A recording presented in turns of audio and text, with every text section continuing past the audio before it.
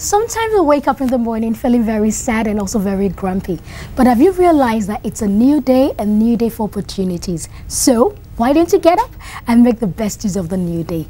On that note, I welcome you to your program, New Day, the voice of the new generation. My name is Tunbosun Gilbert. Well, Tunbosun, that was quite a very beautiful intro. And very lengthy. Yeah, it was beautiful, and every word there made sense. Exactly why I wake up in the morning grumpy. It's a new day.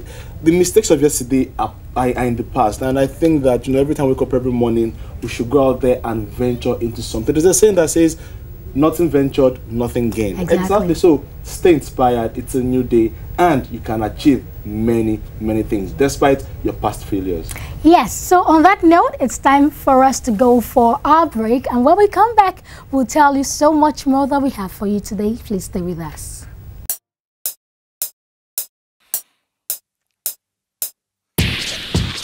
Wanna be in the know?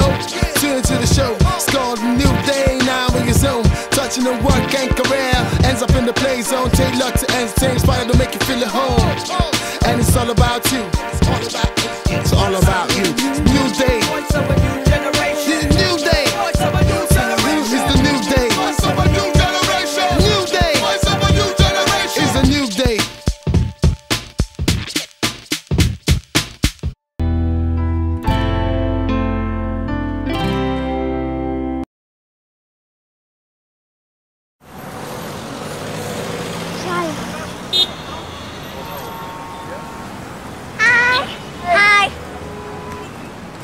Daddy, look!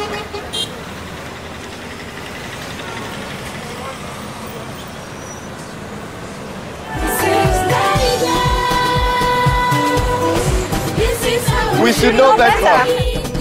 Do the right thing. Let's change the way we think.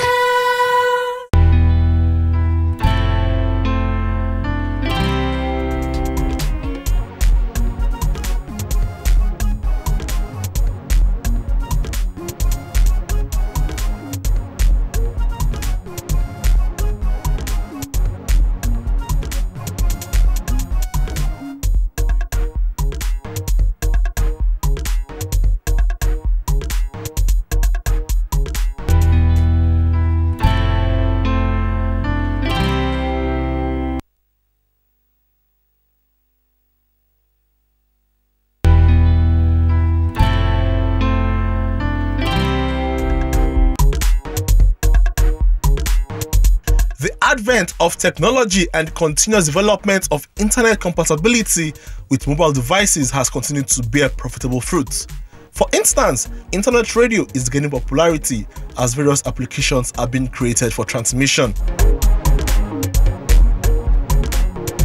Of all the current radio applications in Africa, one that is arguably the leading internet radio provider is the Jandus Radio. Jandus Radio provides people from all over the world access to media content, news and music in Nigeria, the Caribbean, US and other countries in Africa. Jandus Radio offers immediate mobile access information, so people are always kept updated about current events and music. With it, radio stations that stream online are capable of worldwide access via the internet. Jandus Radio is not just a radio station, it is a platform to assist in promoting online and live radio stations that offer African and Caribbean content. The success of Jandus Radio has seen increased national and international listenership of Nigerian radio stations through the mobile platform.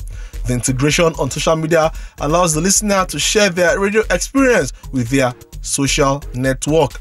Social media encourages listener interaction with radio and increases listening time and user engagement with the radio station.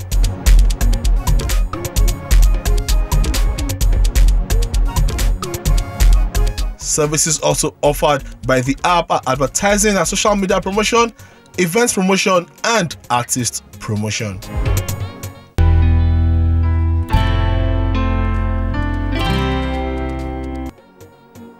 So you have Jandus Radio there, and it's a smart app, but I would call it radio on the go. Oh yes, Jandus Radio is radio on the go, like Subos rightly pointed out.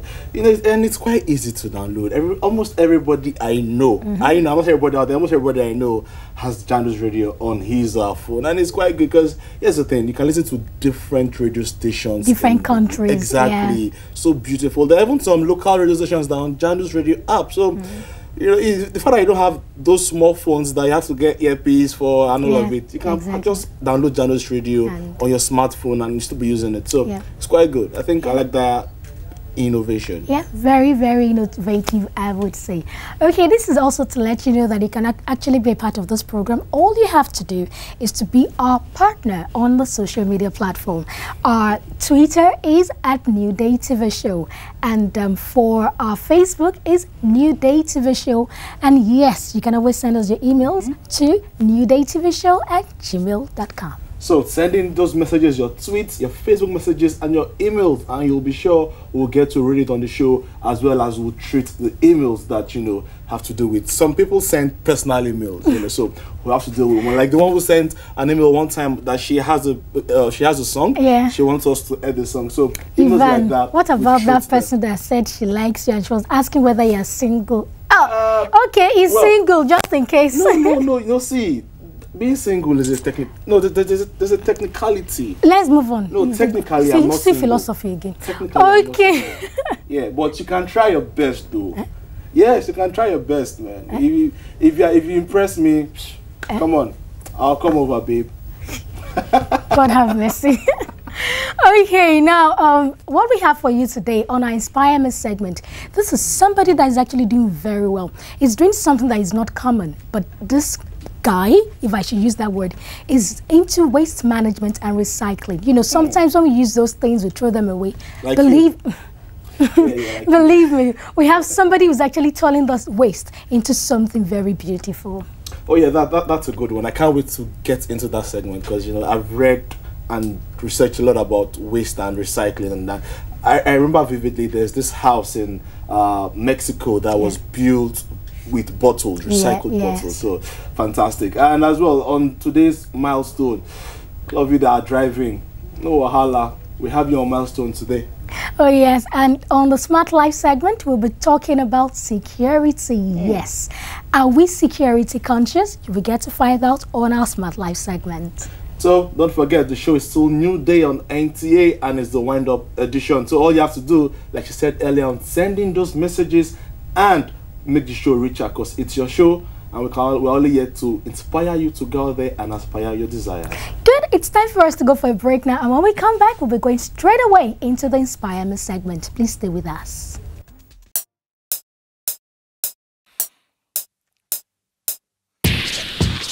Wanna be in the know? Tune into the show. It's called New Day, now in your zone. Touching the work and career. Ends up in the play zone. Take luck to entertain. Inspire to make you feel at home. And it's all about you. It's all about you. New Day. It's a new generation. New Day. It's the new day. It's a new generation. New Day. It's a new generation. It's a new day.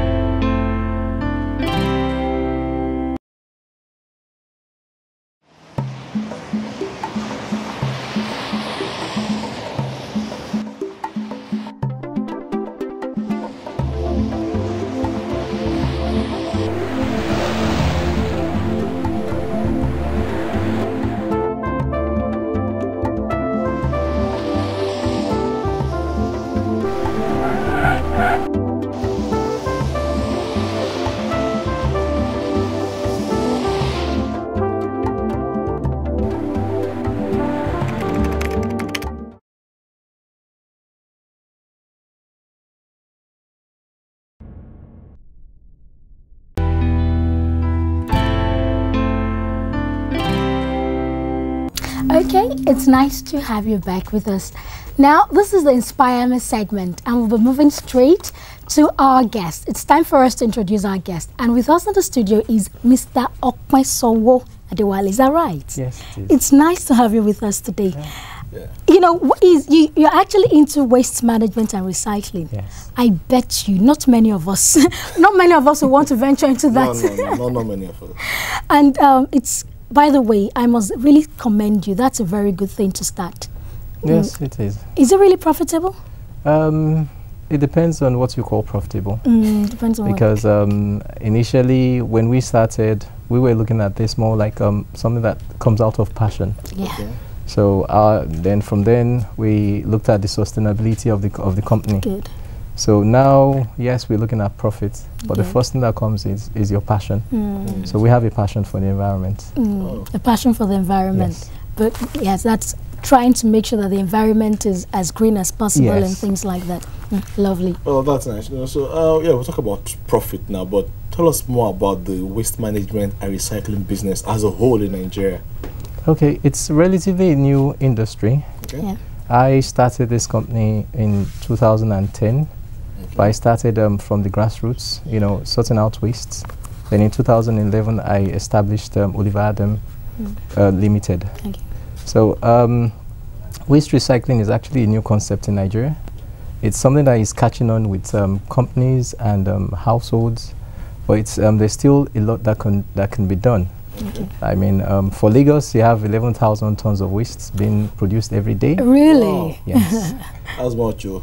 It's quite a lot, and something has to be done about it. So waste management still has a long way to go. Has a long way to go. Now, talking about waste management, I'm sure we have categories and things like that. So what are the categories that existed or still existing now? I will just categorize them into what I call collectors. Okay. The collectors are basically people that collect some certain types of wastes. Okay.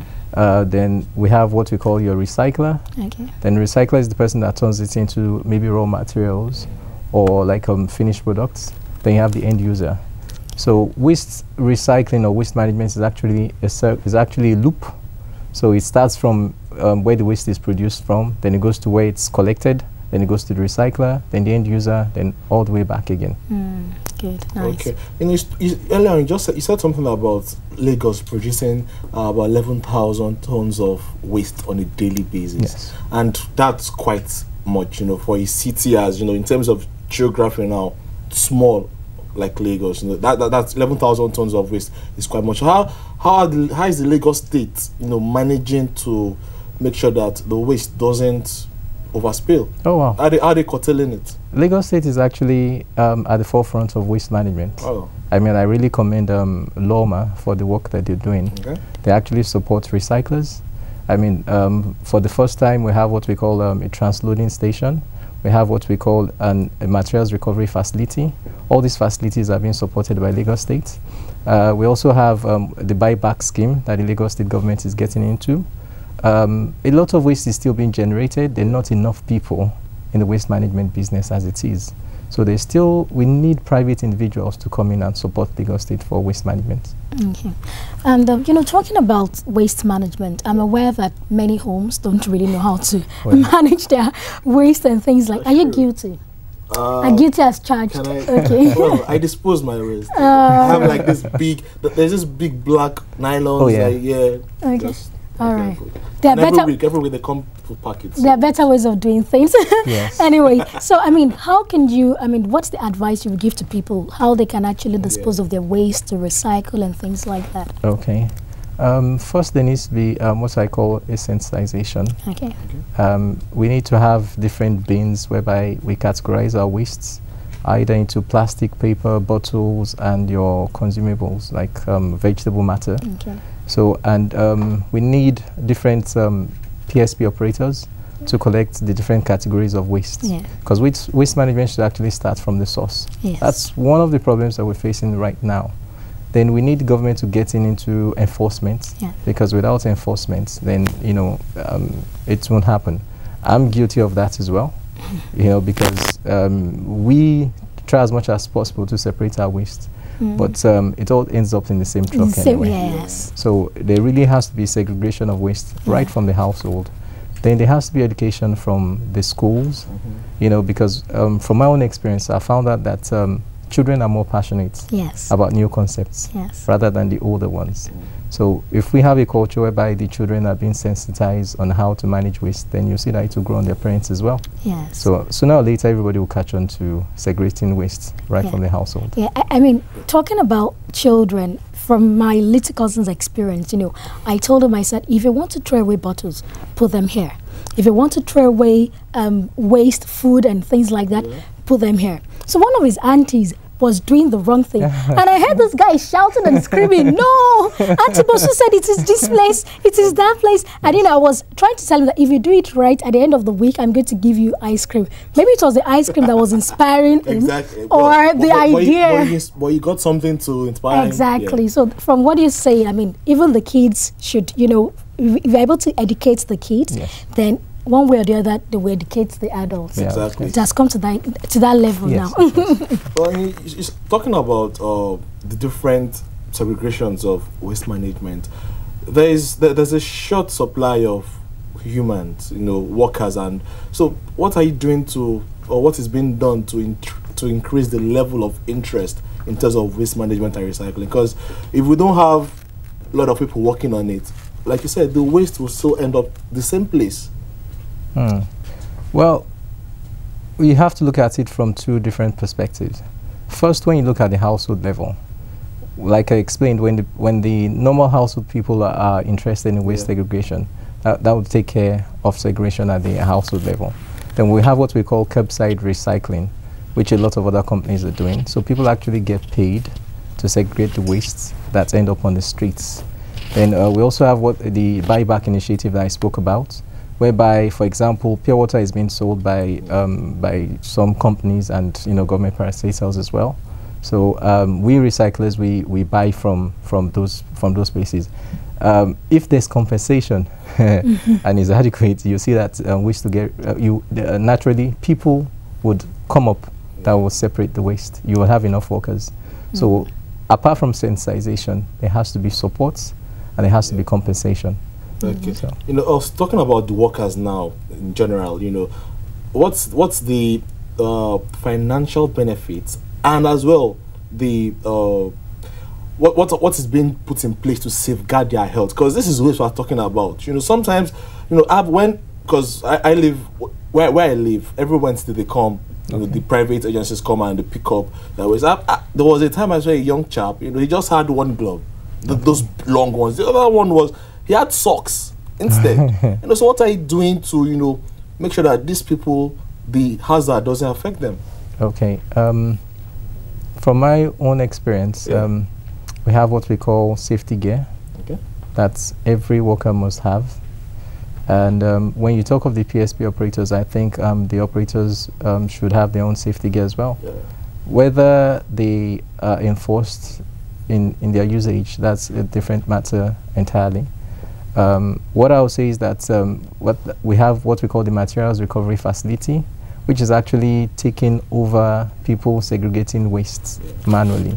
You know, the material recovery facility is whereby the waste gets dumped and it gets separated according to the different categories of waste that we have. It can be done via electronic means. So you have like a conveyor belt whereby the waste are separated, or it can be done manually as well. So as time goes on, technology would take over all what you're saying. Then when the segregation comes into line as well, a lot of those things that you're seeing would also stop, because you'll pick up bottles differently, you'll pick up vegetable matters differently and all that differently. So with time, it's going to get a lot better. Okay. Now, talking about, we're still on recycling and things like that, but can you just mention those things that you recycle, like just be mentioning them? Oh, wow. We recycle pure water sachets. Okay. Yeah, we recycle paper, as in paper cartons. Okay. We also recycle Tetra Pak wastes. Okay. We recycle plastics, your bread nylon, your biscuit wrappers, your soft drinks bottle as well. Yes, we recycle that as well. The PET bottles. PET bottles. So basically, we recycle paper and plastics for now. Okay. So that's to say that if I take a bottle of a drink, if I take a bottle of drink now, that bottle, that empty bottle that maybe somebody would just throw away, is actually something useful to your company. Yes, it is a lot of money. Okay, so if I have, say, 100 bottles now, and I want to give it to you. I want to give it to another private waste management agency. Is there any return for me? Yes, but not on 100 bottles. Okay, so how many bottles? Because PET bottles are actually very light. We deal with weight. We buy in kilograms. Oh, okay. So it depends on the weight. A kilogram goes for how much? Of PET bottles? Yes. Between 30 naira. 10? 30 naira. Oh, okay. All right. Not bad, not bad. Okay. You know, from what you've said now, I mean, if a parent is listening, I would rather tell the child that, have you heard what uncle said now? So keep gathering all those bottles. Just put and them at the end of the day, we are going to give you 30 naira, and that is going to cover for biscuits or something. You know, those are ways of doing it. Anyway, thank you. It's time for us to go for a break now, and when we come back, we still have with us Mr. Opesanwo Adewale. He's our guest on the Inspire Me segment, and we're talking about waste management and recycling. Please stay with us.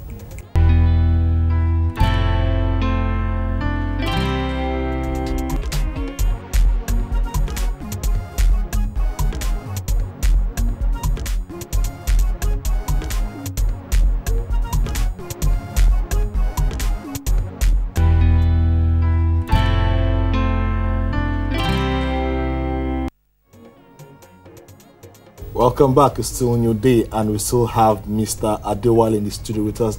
And we're still talking about waste management and recycling. And Mr. Adewale brought something down to the studio that his company have recycled. And well, Tunbosun, if you lift yours up, this is a, what do you call it again? That's a flower pot. A flower pot. A flower cover made from paper. You know, paper. Look, you can look at it. I don't know if the camera can, you know, zoom in closer and show our viewers at home, but so much you can see the waste. You can still feel some of the paper. This is like a newspaper, and it still has something like toss or something. Maybe toss a word from the paper. This is lovely, and people can. These things go for some good bucks. And it's light as well. It's light. You can see one hand. It's very, very light. It's not heavy. So. And this is supposed to be a dust bin, is that right? Wow. And if I ask you, how long will it take to make this? It doesn't take too long at all. Takes less than 30 minutes. Really? Oh. 30 minutes? To do the dustbin? Yes. Oh, good. Fantastic. I think we have to say after the show, we need to... But if I can ask you this question, I don't know whether you can give me an answer. Okay, how many newspapers will you use to get this?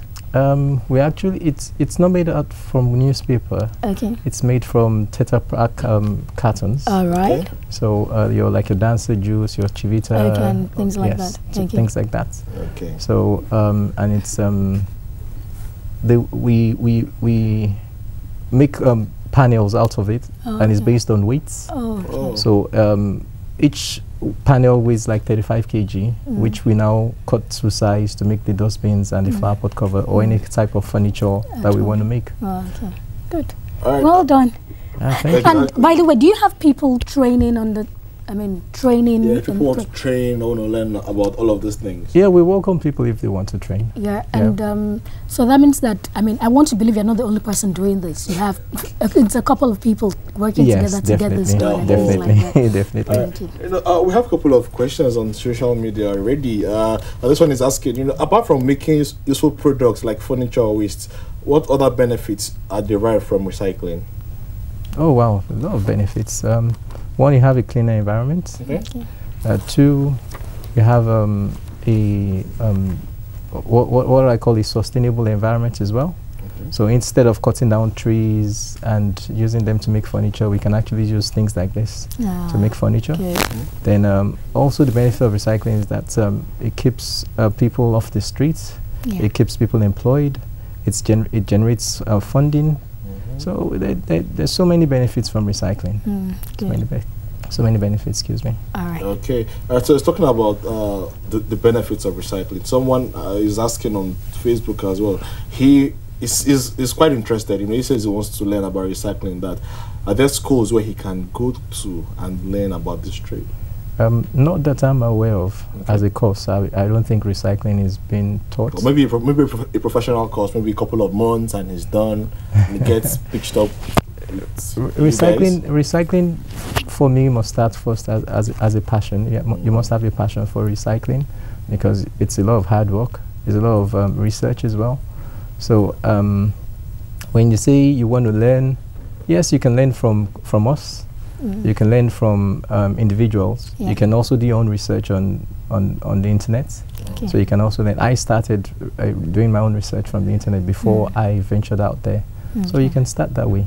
Okay, we just saw pictures on the screen there of of recycles, or we saw waste, tractors picking up the waste, trying to recycle, trying to get the things that could be recycled out of the waste. Was quite good, I've been to few dump sites, when you're in school and they give you some practicals like that. Remember when I was preparing for my WAEC, because I did my senior secondary school in Nigeria, I was preparing for my WAEC, and we had to look for a rabbit. And one of my friends was telling me, "When we'll go where there's been they will go." So, okay. So I've been to a couple of dump sites, and it's not good. When you say the dump site is not good, I don't see it that way. Well, some of them are actually close to residential areas, where people have shops, where people live, stuff like that. Look at this one. This is, you can see the tires there, dirt everywhere. Man, how do you guys manage to ransack through all of those pile of dirt and get something out of it? We actually don't do the ransacking. Like I said, there are people that we call collectors. Yeah. So the collectors actually do all the sorting. We don't call it ransacking. We call it sorting. Those collectors are trying. Those guys are the real heroes. Yes, they're the real heroes. I've met quite a few of them, and they actually have families. They've built houses. They've made a living. Really? Yes. Of collecting. Yes. And they're very lovely people. I mean, it's just saying that sometimes, even in places that we don't expect, we can actually find gold. Yes, there's value. There's value, even things you don't even expect. I mean, things like that. So it's not all the time that it's going to be white-collar jobs and things like that. I remember the late Otumba Gaddafi said something, Oh, yeah. Yeah, shit business is real business. Yes, it's serious business. It's serious the way you business. said that. Anyway, let's talk about the challenges of your business. Oh, yeah. Good. So what are the challenges? Or it's been all rosy? No. Like any business, you're going to face challenges of funding. That's, you starting off, you getting the equipment and, investments actually. You're going to face, one of our greatest challenges is that of power. Okay. Because the power has been, epileptic over some period. So we have that challenge as well. Then, of course, you face the challenge of skilled labor. So some people you have to train for maybe, let's say, 2 months. Some you have to train for a day before, they grasp what is happening. So we have what you call a shortage of skilled, people coming through. So, but the most important thing is that of support, because when people generate waste, I think, in my own opinion, they have to be responsible for the waste that they generate. So when we have you train up wastes, in the dustbin, you don't sort it, the company is churning out waste, then everybody has to join hands together to make the environment a cleaner place. Good. All right, Twitter? Twitter, we're having a major block on Twitter at the moment, but we're trying to fix, how these networks could be sometimes. But, so talking about the recycling business, say if there's one recycling plant over close to, before Third Mainland Bridge on your way to the mainland, and, after Third Mainland Bridge coming into the island, and I've seen a couple of students being taken there for excursions. What are you doing to tell schools that it's not like supposed to say, not just about the white collar job, bring your students, let's show them how to manufacture something out of waste?